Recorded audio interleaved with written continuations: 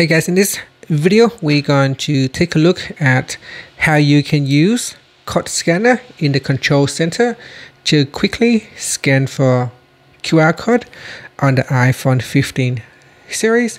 First, swipe up to go back to the home screen. From the home screen, tap on settings. Now in settings, you want to scroll down and then tap on control center. So here I'm going to tap on control center. Then we go down to the more controls section and tap on code scanner. Tap on the add button so we'll add it to the top. Once it's added to the control center, just swipe down the control center and then tap on the code scanner icon.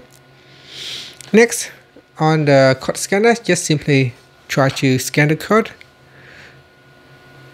So here you go. Whenever you need to quickly scan for a code, just swipe down the control center and then tap on the code scanner, and it's ready for you to scan the QR code.